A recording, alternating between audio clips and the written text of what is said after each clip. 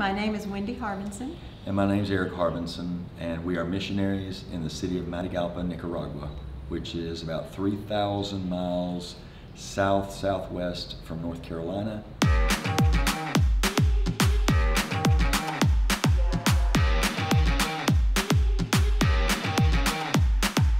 We moved to Nicaragua March 19, 2012. We knew as soon as our house sold, that's when we would be on the plane. About 7.5 years we've been here. A long time ago, I've had experiences in life that I knew in the future I'd be a missionary somewhere. And I think at one point that almost scared Wendy away. But we knew that someday we would be in the mission field, and we looked several locations across the world, and God brought us to a place called Nicaragua, and we didn't know anything about Nicaragua before we came. All of the things that God had been doing in our life, preparing us, using us in service, were the things that He showed us would be available to us here. We knew we were to come to teach and to disciple. We did not know what it would look like, and we did not know the language. But God has taken care of all the details since we've been here, and it's been neat to watch Him make this come to life and help us to be able to do it, because without Him this is impossible. We begin the week with Bible study in our home on Sundays. We meet from 3 to 5. After we meet, we have snacks and fellowship.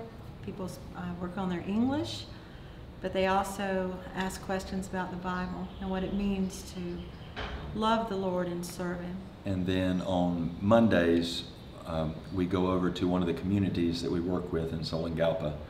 We have worked in that community for almost 6 years. We started Bible studies there. We taught them about doing home visitation, evangelism.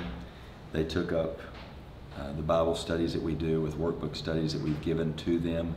Initially we were teaching them, and now we have them on a rotation of teaching themselves, and we just go in support of them. It's usually Tuesday, Wednesday, and Thursday. We're up in Matagalpa working with Mariano with the Educated Child. And Eric is also working with the pastors and churches. Yes, we started, there are eight groups up here, really 5 churches that they have that the children are located out of. And so we wanted to work with those pastors, establish relationships. This allows them to do both evangelism, to reach people for Christ, and also reach people in the difficulties that they're struggling with. And then we end the week on Saturday at Unan University in Matagalpa. We work with the students that are studying to be English teachers, and God just opened up that door wide open for us. We help them with their English pronunciation, but in that they ask us questions about the Bible. They want resources for their church.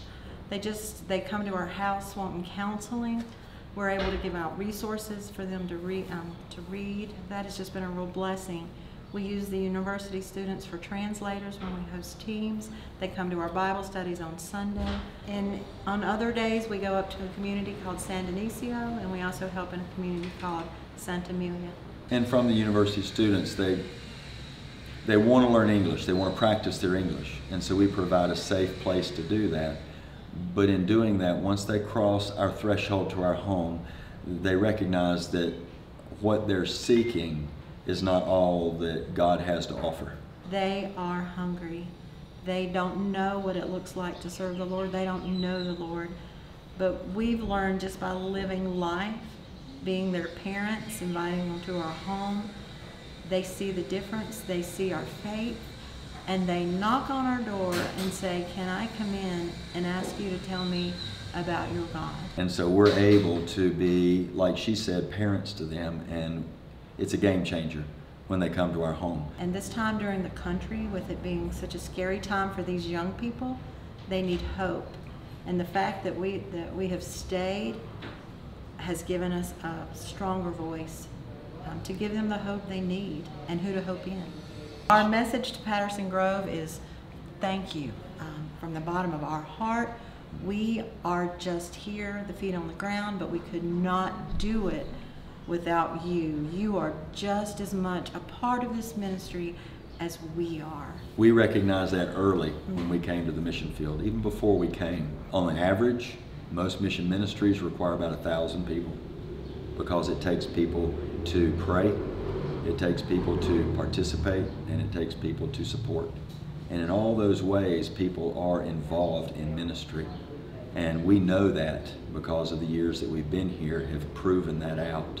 We aren't qualified in a lot of areas, and God sends teams to do things that join us in ministry and bridge gaps. Well, it's been very interesting, timely, how God has provided people. As far as how a church can partner with us, there's many ways to partner in ministry, because it's really not just a partnership with us as people. It's a mission ministry together that God is orchestrating. So we're certain instruments in part of what's going on. But our connection requires people to do their parts at the times that they're needed. So it's the same thing as a church setup. A church can't function with a few people doing the work. A church needs to have people that are financially doing what they're supposed to do biblically. It requires people to do what they're supposed to do participating in the church. When you come into the church, you don't just come to receive, you come to be a part of the church. It's a dynamic involvement. And so in that way, in all those ways that the church functions on that end, it functions with the mission field as well. God gives you gifts to be involved in ministry. God gives you gifts of financial support, and God gives you gifts for prayer. He also shows you how to pray, and He brings through the power of the Holy Spirit reminders of when and how to pray. And those things are essential in what we're doing. It can't function without that. We need you, and we can't do this without you. But there's a lot of ways that you can participate, and God shows you and speaks to you on what ways those are, and you will know.